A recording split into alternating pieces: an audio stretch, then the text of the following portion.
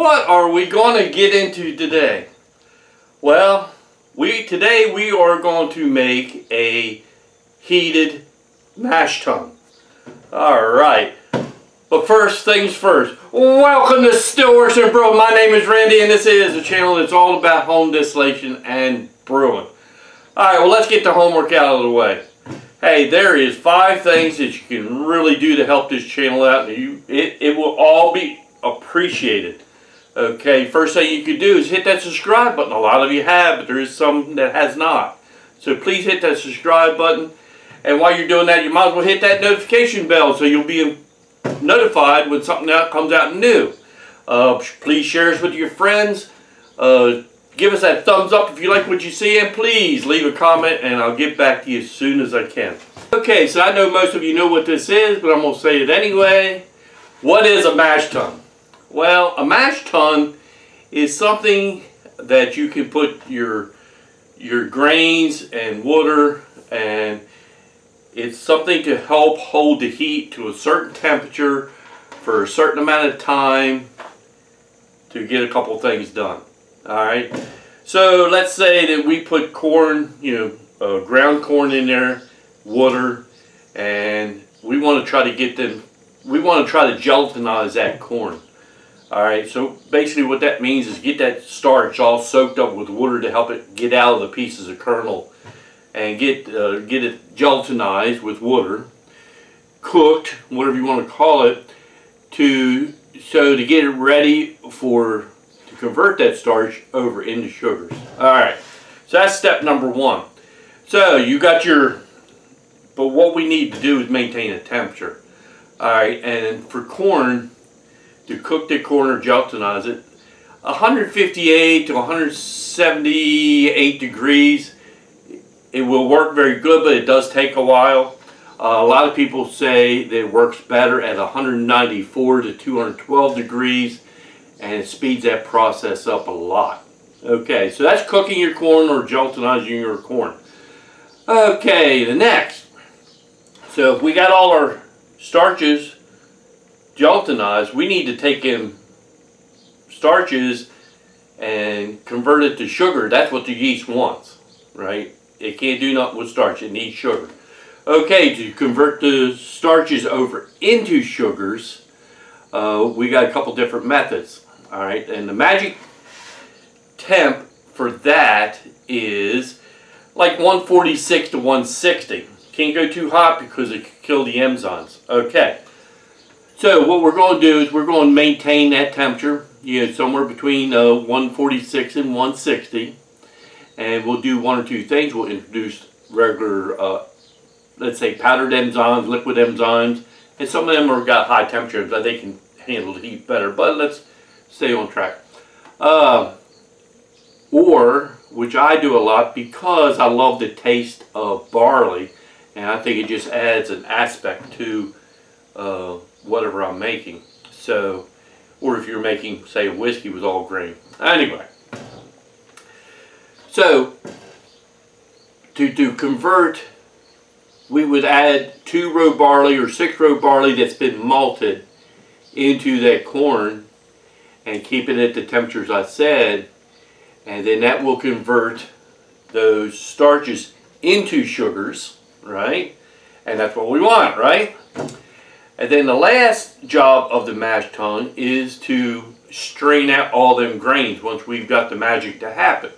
So we can either strain it into a fermentation bucket or into a brew pot if we were making beer, okay? And it will strain out all the grains behind. All right.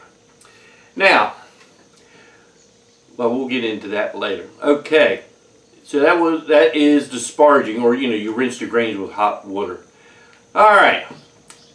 So, like I said before, I think I've always used a drink cooler as my Mash Tun, but it's really showing its age. It's getting some cracks in it, and it is time to replace it.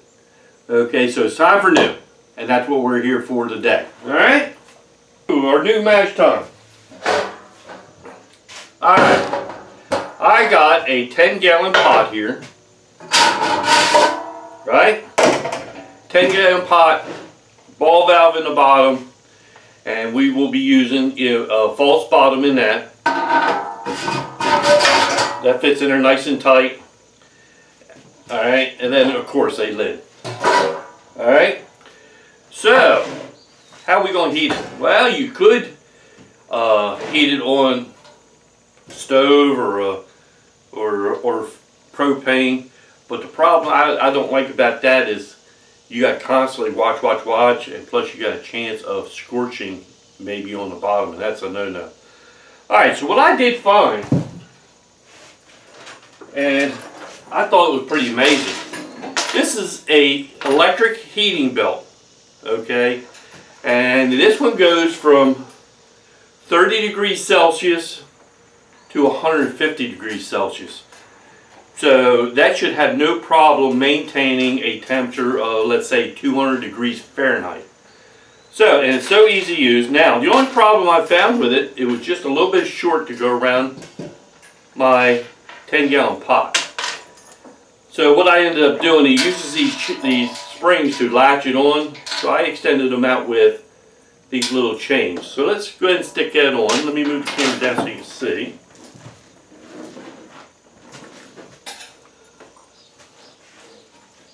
Alright, and this is 110 volt. And it's so easy to put on. I just take the little chain that supposed to be. Come on, fingers, if I get my fingers to work. And then just latch these little latches.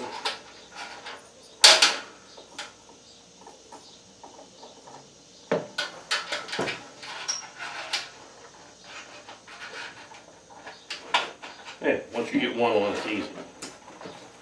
I just slide that where I want it, nice and that. And I'll latch all three.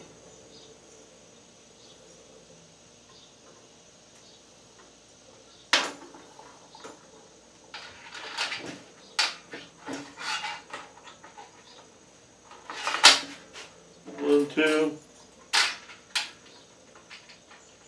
and three. So you can see that.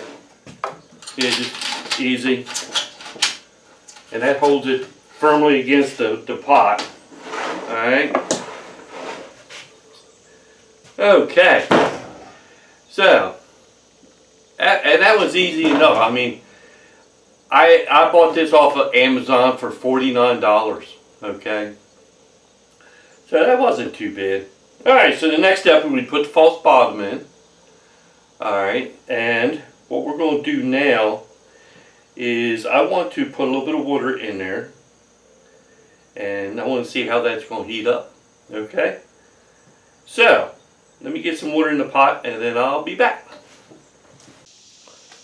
Okay, I stuck 6 gallons of water in there, and let's just turn this on. The only thing I wish this thing had would be, there's that 93 Celsius. I wish I had a little light that told you it was on or not, but oh well. Oop.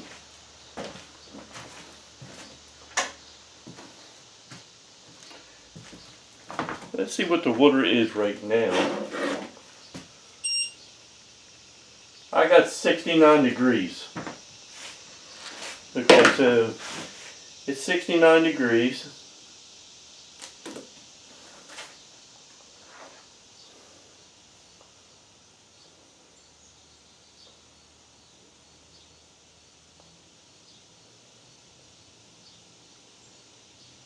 I set a timer if I figure it out.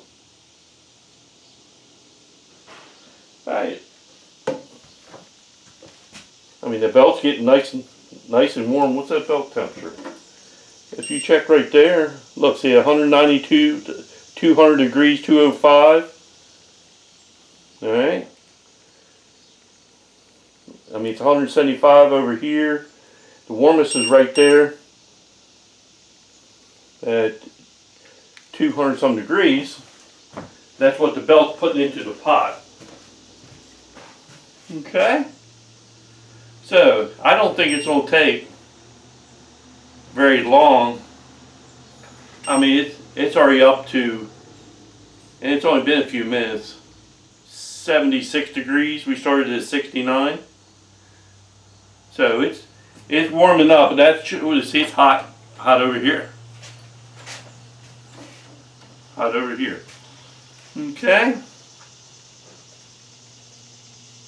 I mean, and this is so simple. Okay. So I think it's going to work out great. So how am I going to use it? Okay, like I normally do, I boil water on my in my brew pot that I use for brewing. I heat up water to boiling. I add it to the grain, and normally I put it into the cooler mash tun. So I'm going to do it the same way. I'm not using this belt to boil the water. All I'm doing is to help it maintain temperature.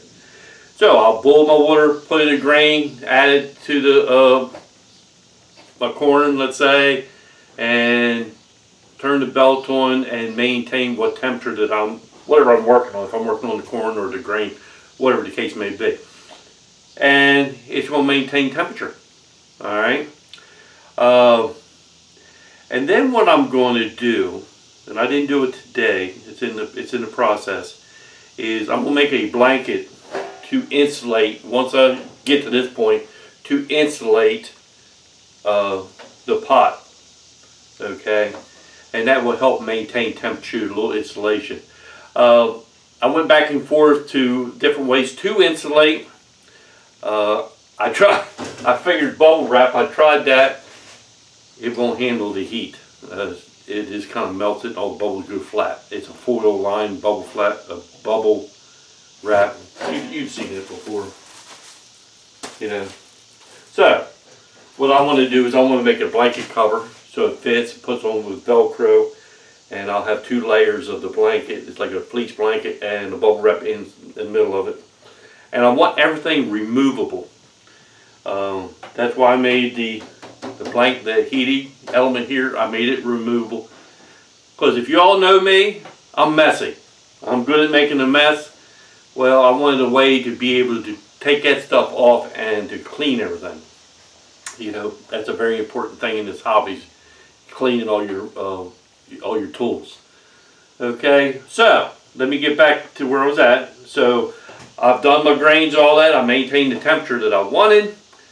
I'm going to use a